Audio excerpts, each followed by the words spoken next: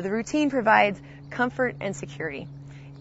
It's one thing you can take with you on the road when you're in a foreign city, when you're in a foreign stadium, when anywhere you're not comfortable. If you have your routine and you stick with that throughout morning of the game, all the way through pregame, all the way through the game time itself, and after the game, it'll give you a sense of security, it'll give you a sense of confidence, and you'll feel that not only are you physically prepared every day in practice for that game, but now you're mentally prepared.